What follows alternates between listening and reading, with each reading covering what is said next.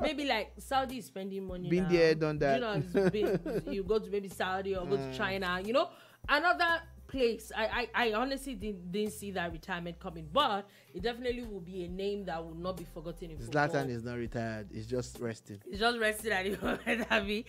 Okay, also another person that is for years, I think that was also very shocking over the news was Karim Benzema. Yeah, Karim needs a new challenge. There's a 60 to 70% chance that he will find his way to Saudi Arabia. Although it's official as of today now that he's joined Al Ittihad.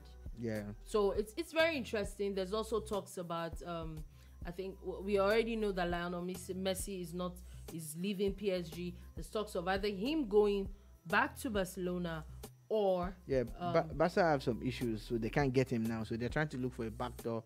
The talks of him going to the MLS, then being sent out on loan to yes. Barcelona. But he might also find his way to Saudi Arabia. I saw. He was there a few weeks ago. I saw today where they said that the government was spending as much as $20 billion to pump into the league. Oh, yeah. So it looks like we're seeing China all over again. Oh yeah, but what happened with China eventually?